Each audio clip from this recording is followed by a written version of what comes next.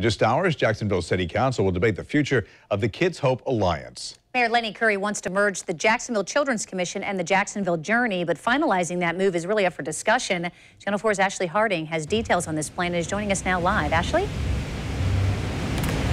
Yes, Jen, good morning. This has been a very big topic here at City Hall, and the council is going to discuss it again this afternoon. Take a look at this right here. This is the detail of it. Now, Mayor Curry's plan is to make the alliance more responsible when it comes to funding for services affecting kids. Now, it would also allow his office to appoint members to the new board with council approval. Now, one thing, competing legislation was introduced last week, which would have limited some of the actions proposed by the mayor and actually funneled more money into the programs. Now, there was supposed to be a special council meeting to address the two proposals, but it was canceled yesterday morning. Now, in a statement, Council President Anna Lopez-Brochet said the mayor has answered concerns, but she wanted to allow more time for the council to consider the action. Now, that council meeting is scheduled for 3:30 this afternoon. News for Jax. We'll keep you updated on air as well as on our website, newsforjax.com. Reporting live at City Hall, Ashley Harding, Channel 4, the local station.